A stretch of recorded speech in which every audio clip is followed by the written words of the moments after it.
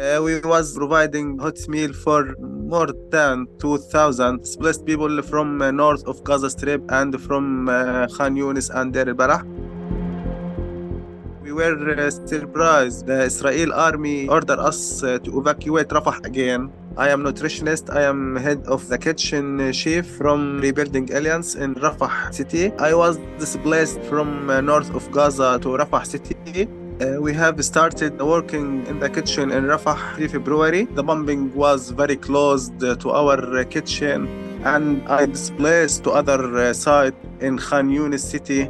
This site, we don't have electricity, clean water, we don't have clean food for my children and my team. Some of them don't know where he will go.